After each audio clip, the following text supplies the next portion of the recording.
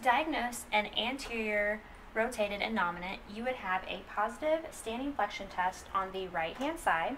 The PSIS would be elevated on the right-hand side, and the ASIS would be inferior on the right-hand side, making a anteriorly rotated innominate on the right-hand side.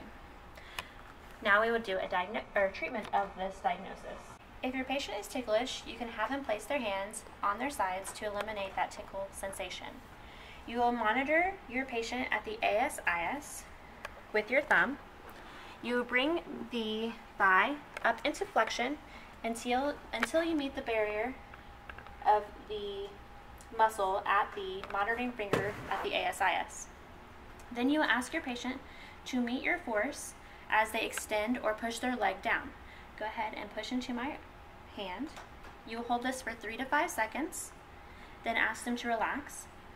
You will relax for 1 to 2 seconds, and then go to the next barrier. You will repeat this 3 to 5 times. Go ahead and push again. 1, 2, 3. Relax. 1, 2. Meet the next barrier. Go ahead and push into my hand. 1, 2, 3. Relax. 1, 2. And then go to the next barrier. Then you can do a passive stretch. So you will go ahead and push them a little further into flexion and then bring them back down. Then you will check for effectiveness by looking at your ASIS and looking to see if they are level.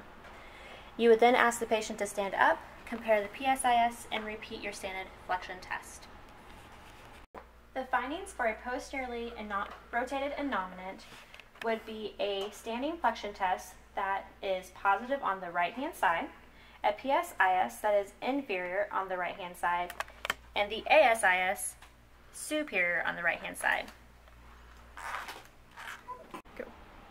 So we have a right posteriorly rotated innominate. You're going to have your patient with their right side close to the edge of the table because eventually this right leg is going to come off.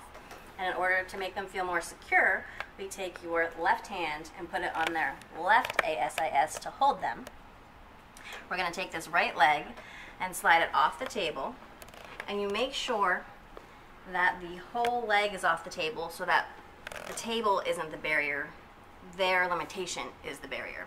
And I'm going to place my body here just to make sure she feels like she's not going to fall. Okay? And now push up into my hand. 1, 2, 3. Relax. New barrier. Push up again. 1, 2, 3. Relax. New barrier. And push up into my hand again. 3. Relax. Passive stretch. And you help their leg back up onto the table. If during your screenings you find that all of your landmarks are shifted upwards on the positive side, you're really just going to pull them back down. Okay? So we're going to be working above the ankle. We will abduct the leg about 15 degrees, internally rotate the leg, and that locks out the hip joint. Okay? We're going to be using breath assist and muscle energy. So when they breathe in, go ahead and breathe in. That diaphragm actually helps them pull that leg down. Breathe out. Breathe out. Now pull up your leg. 1, 2, 3. Relax. Okay. 1, 2. And I'm pulling back down. Take a deep breath for me. And you'll feel it give a little more. Out. And now pull up your leg. 1, 2, 3. Relax. 1, 2. Good. Nice deep breath. Pull out that leg for me. 1, 2, 3. Relax. 1, 2. Little tug. Okay. I'm going to derotate and place the leg back on the table. Make sure that you recheck for effectiveness and then reperform your screen. If during your screening you find that all of your landmarks are lower on the positive side, so we have a right down shear of the innominate, there are more invasive ways, shall we say, of correcting that. But rather than putting your hand in a place that may make your patient feel uncomfortable, you can actually treat the opposite side as though it were an up shear, and it seems to be just as effective. Okay? So we're going to work above the ankle. We're going to pick up the leg and abduct about 15 degrees. We're going to internally rotate so that we're locking out that joint and we don't do any damage. Okay. So I'm going to have you take a deep breath in, and as she breathes in, her diaphragm is going to pull down, and I'm going to pull the leg down. Okay, and breathe out. And pull up on your leg. 1, 2, 3, relax. A little bit more. Breath in, and work with that. Okay, and out. Pull up your leg.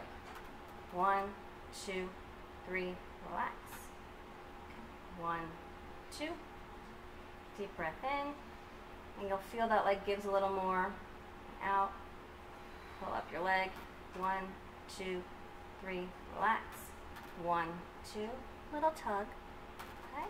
Place their leg back down. Always recheck for effectiveness and then reperform your screen.